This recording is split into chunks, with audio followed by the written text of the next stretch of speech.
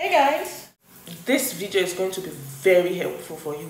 I'm not going to take much of your time. Pay attention. I'm going to give you the best tips to make sure you don't have bumps ever again and you have very clear armpits. The first step and the first mistake people make that give you bumps is shaving dry skin. Don't shave dry skin.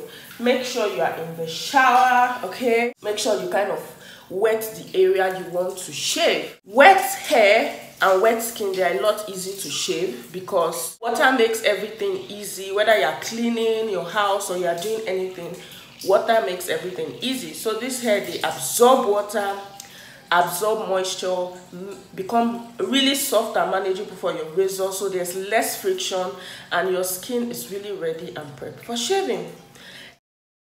Have to use a scrub, a body scrub, to scrub the area to exfoliate your armpit, and don't go in circular motion, go in up and down motion. This is going to help remove any excess dead skin cells that could trap the hair when they are growing back and cause bumps. Some hair are also hidden, little hairs that you can skip while shaving. Exfoliating will just help those hair that the razor can catch them, if this makes any sense. Next thing is, do not stop shaving with soap. Stop shaving with soap. A lot of people do this. You just take soap and they just feel they'll take soap and just apply it and start shaving. I make cosmetic products and I can tell you, soap contains harsh sulfates, harsh sulfates that don't even condition the hair, they don't prep the skin for shaving. So stop using soap, please. Shaving aid, shaving cream, shaving foam, they are formulated to soften the hair. You should be thinking soft hair, soft hair. Most strategies and tips you use to soften your hair before you commence shaving, the less likely you will have bumps. So one strategy you can see is getting the skin wet before shaving. That strategy you can throw in is using a shaving aid, shaving cream, or shaving foam, or anything made for shaving.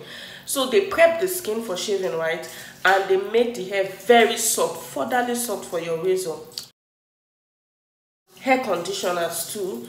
Hair conditioners, they're a good one. They are made with, they're formulated with ingredients that are targeted to attach to the hair and make it very soft. On a budget, you can also use baby oil. They are formulated to have moisturizing, softening properties. Okay. In this video, I'll be using this men's shaving foam, Gillette men's shaving foam, and it comes out like this. We apply it. The shaving razor you are using matters a lot. In the first video, I used this cheap shaving razor because I said I just like using razor once and disposing it off to avoid bumps, which I was right. If this is what you have access to, don't be that person that uses it twice. Don't be that person that uses it 3 times. Use it once and throw it away. It's a disposable razor. Please don't spoil your skin, okay? These are already made of very cheap blades, very, very cheap blades that can cause irritation to the skin. Why real razors like this, they are made of very high quality, usually made of very high quality razors, maybe Sweden steels. What this means is, like, cheap razors can irritate your skin, but high quality razors, they don't irritate your skin and they last longer. So with cheap razors, right, they get really dull easily, and dull razors will mean you will struggle during shaving and you get irritation, bumps, razor cuts, razor bumps. But when you use very high quality razors like this, they are high quality, like I said, made from maybe Sweden steel, stainless steel. They last way longer. They would remain sharp for a very long time, for months, up to 3 months. That way you get, it's like you're using a new razor. It's less irritation and you get the job done fast. I don't know, I hope I'm making a lot of sense. Another thing with these cheap razors versus buying a good quality female shaving razor, you will see that these cheap razors, they have just 2 blades, 2 shaving blades. While all these high quality razors, they have 5 to 4 shaving blades. So what would take you many swipes to achieve with this. You can just be going for 4 to 5 swipes only, and you would achieve the same result, which means less exposure to razor and getting a better work done. Many of them also have this lubricating strip. I don't know if you can see it. It's drawy. See, lubricating strip, right? That helps. They are usually aloe vera and vitamin E. They give cushioning to your skin and extra protection. Aloe vera also helps to prevent bumps with antibacterial and antiseptic properties. So you see, I would really advise, and it's good to invest in a very, very good razor than your regular cheap razor if you really want to be serious with shaving and do it right. But if this is what you are still exposed to, Venus has lots. Like if you go to the shopping mall, the store, or order online, they are very, very good high quality women's razor. Venus has, many brands has theirs. But if this is what you are still exposed to, like that my first video will do you lots of good. Never use it twice, always dispose it. Reduce how many swipes you have to go by knowing your direction of hair growth. Now that the shaving stuff is there, you see the armpits and the bikini line are one complicated part of the body hair grows, and the armpit is even more complicated because you could have up to 3 to 4 different directions of hair growth. When shaving, you want to always shave in the direction the hair is growing. Do not go against them, if not they will go against you. So it's very important for you to know what direction your hair grows. Simply running your hands in front of the mirror around it, you can tell what grows where and where grows what. Usually, if you divide the armpit into 2, the upper part grows differently from the lower part. So you have to decode the direction of your hair growth in order to do this. So for example, if the upper part of your armpit grows, for example, right, nobody has the same hair growth pattern, but for example, let's say the upper part of your armpit grows downwards, okay? The upper part, dividing it into half, the upper part grows downwards, which means you have to shave downwards, okay? That's just what it means. And these good quality razors, right, they pick everything almost in one swipe. You want to limit, just look, lower part goes upward. Guess what you do? You go upward. Go upward. So perfect. Another direction of hair growth which you can easily miss, always feel free to reapply your shaving aid when you need to, okay? So there are some hairs that are very stubborn.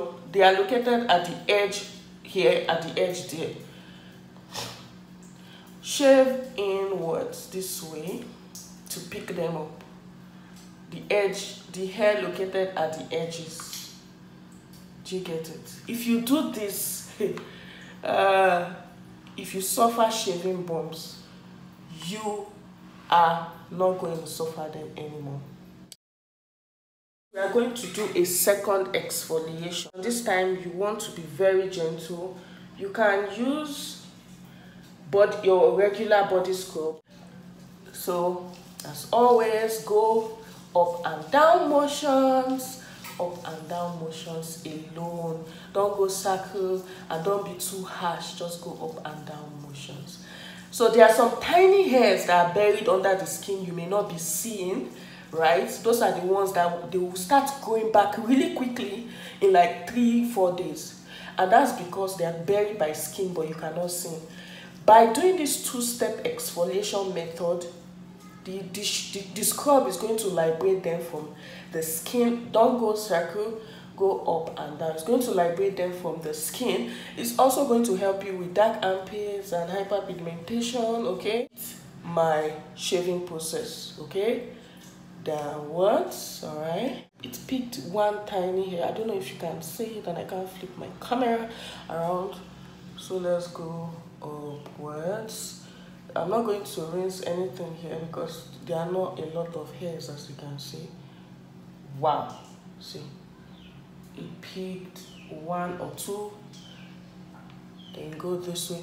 They look like one or two, but trust me, those are the little tiny things that go back and give you one or two painful, uncomfortable bumps. They are the ones.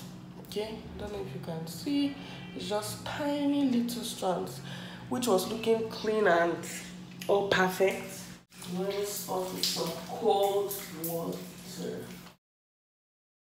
After shaving, ooh, it feels like I wax, guys, and it's not waxing, it's shaving. It's shaving, just doing things the right way. After shaving this way, the next thing you want to do is to apply an aftercare. Always apply an aftercare to the area. Is very important. When you are doing any form of hair removal, whether waxing or anything, what most people will skip, and you should be a smart lady, don't skip it, is aftercare. Prevention, a preventive method. That's what it does. Okay, don't be that babe that just live over here at Yemi.